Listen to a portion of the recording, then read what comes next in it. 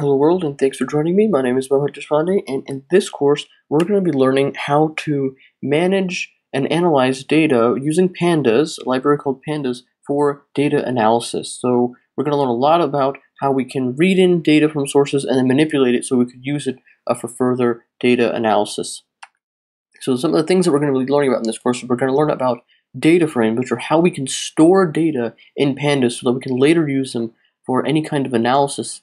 We'll learn how to read information from CSV files and Excel files.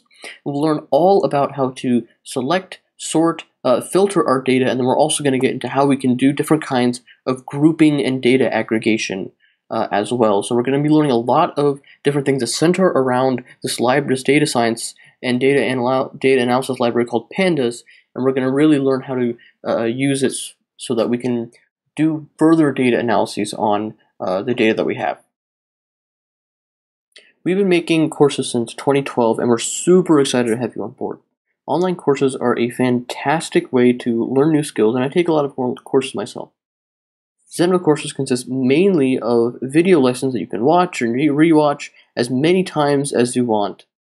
We also have downloadable source code and project files, and they contain everything that we build in the lessons. It's highly, highly recommended that you code along with me. In my experience, that's the best way to learn something, is to kind of get your feet wet or get your hands dirty.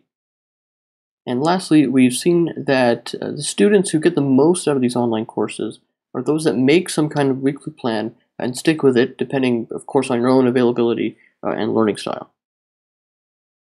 So Zenva over the past 6 years has taught all different kinds of topics on programming and game development to over 300,000 students over 100 courses. The skills that they learn in these courses are completely transferable to other contexts and domains. In fact, some of the students have used the skills that they've learned in these courses to advance their own careers, to make a startup, or to publish their own content from the skills that they've learned. Thanks again for joining, and I look forward to seeing all the cool stuff you'll be building. Now, without further ado, let's get started.